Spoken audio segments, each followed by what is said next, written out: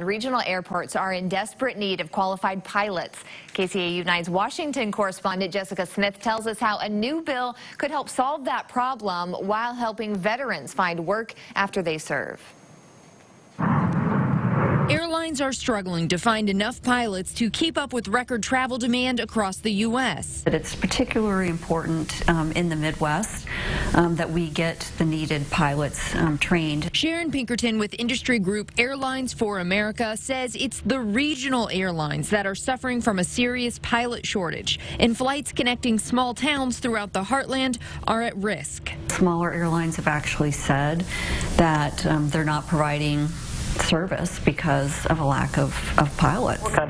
That's why Senator Tammy Baldwin has introduced a bill to help veterans become commercial pilots. To make sure that as our veterans return after serving our country, they have ample opportunities. The American Aviator Act would create a grant program to help pay for flight school and training for veterans who are not pilots in the military. It would also give relief to airlines in need of pilots. This is a real win-win opportunity. Pinkerton says people are not becoming pilots in part because the training is expensive and time-consuming. She says making it more affordable for veterans will help.